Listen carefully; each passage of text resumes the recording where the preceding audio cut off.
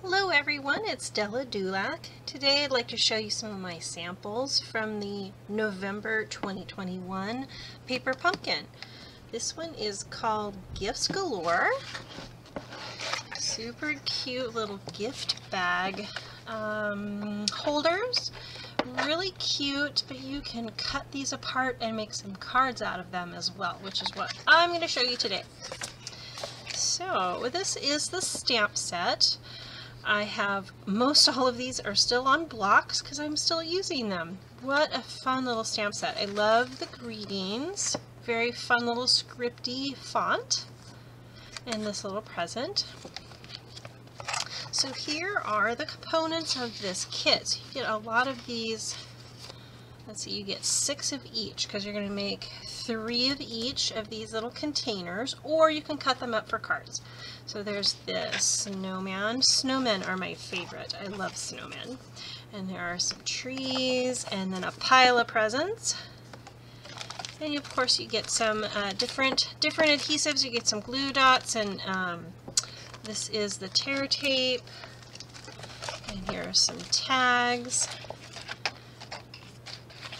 Different size tags, and then here are the bases for the bottom of the gift bag holder. So you would fold these up and you can attach one of these to the front and the back, and then you can take one of these cute little cello bags with the little snowflakes on them, fill them with whatever you want, candies, little hand soaps, and tuck those right in there. Let's move some of these out of the way and let's get to some of those cards that I made. Okay, and I'm going to just take this whole thing out. So again, you also get the ink spot. This is Flirty Flamingo. And you get some cute little gold paper clips and some twine. Let's move the box out of the way. And here are the cards that I've done. So you can take your tree and cut it. I did a partial cut on this one, and I put this one on a 6x4. Let me grab just grab all of these and bring them over here. So you can get the white note cards and envelopes. So you can get the little card. Hold of this here. Here we go. So this is the large size, and this is the small one here. So you can fold that. I didn't do any of them on the small ones, but in this pack, the Memories and More cards, you get these 2 sizes. So this would be for a 3x4 card front. This would be for a 4x6 card front. So the card itself is 4 1/4 by 6 1/4. So I just took this one and I added the tree since it's a little bit larger size than a regular card. I wanted it to have that whole length of the tree. So that's what I did with this one here. I definitely recommend, if you're a Paper Pumpkin subscriber, always pick up a package of the note cards, the Memories and More pack, or just the note card size, and then you'll have some extra cards on hand to make your kits go a little bit further. So this is the note card size, and I did do a sample with this too. But then you have 3 different sizes to choose from when you're making cards. So this one here, so you can see the size comparisons there. So those are the note cards. Super quick and easy. This one I have done the tree, and this partial that I cut off I put on the inside. Very cute. Great way to use some of that. I used the stamp here to do the present, and on the inside, so it looks like that present is tucked right underneath that tree. And then I stamped the envelope as well. This one, I love. These are my favorites. Okay, so I took the tree and the snowman, and you can cut them down just like this and leave it, and then they'll both fit on your standard card that you would make.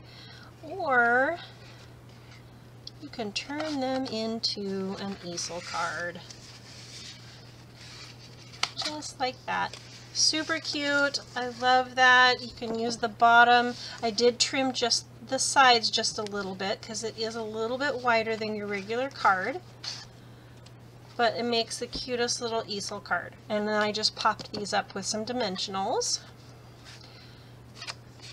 So it can open up just like a regular card, and it's got the greeting there, and then hopefully they'll realize that's an easel card and do that. And I just did some snowflakes here. Very cute. Those are my favorite. I love them. Very fun. So just very quickly, if you have not made a card like that before, all I did was take my 8.5 by 11 and I cut it lengthwise instead of horizontally. So you would cut that, then you would fold or score it in half this direction, fold it back on itself, then cut another piece of the same color. So that would be your card base, and then that's how it would open up. So you would glue these two pieces here together, and then that's how we did this. Very quick, very cute. Okay, so let's move on to some of these other cards. Here are the presents. So the presents, you can cut these apart in several different ways to use them for more cards. You could, this doesn't fit on a card base, a regular card base, doesn't really fit on here either. You could just barely fit that on and then trim off the edges, or you can just cut the presents apart a little bit. So this one here, these three, I left together and just cut these three off. And then I just trimmed around those edges there just so it still had a little bit of that white border. And then one of the presents from the top I used on the inside, and then stamped one with that stamp. For the inside, used the tag. I also used this here on the top, on the bottom of my tag. A little bit of the twine. I popped it all up with some dimensionals. Again, I've cut this just a little bit different this way. I did cut these three off and had this configuration, left that. And then again, I just took one of those presents and put that on the inside and the tag. And this one here, I've taken these, I did again with the stamp as well, just kind of did a little bit different configuration with those. That stamped present on the inside. So you can do a whole bunch of different things. So this, when you're all done with your components from your kit, this is the note card size, and all this is the stamps. So I've stamped several boxes up in different colors. I just put the bow on the top of that one, and on the inside did the same thing with the envelope, stamped a few presents. So this is just with the stamp. So when you're all done with your components and you still have your stamp set left over, you could do something like that. You can also do something like this with the stamps, and then I took a scrap of cardstock and wrapped it with a little bit of ribbon so it looked like a present. Super cute, very quick, really fun kit. I love this kit. So these were really fun to play with, cut apart. These, I definitely think these are my favorite. I think I will do the rest of my pieces over here like these two cards. I just love those. Tons of fun. Thanks so much for joining me today. I hope you like these projects. Give me a thumbs up and don't forget to click that bell button so you don't miss a video. Have a great day.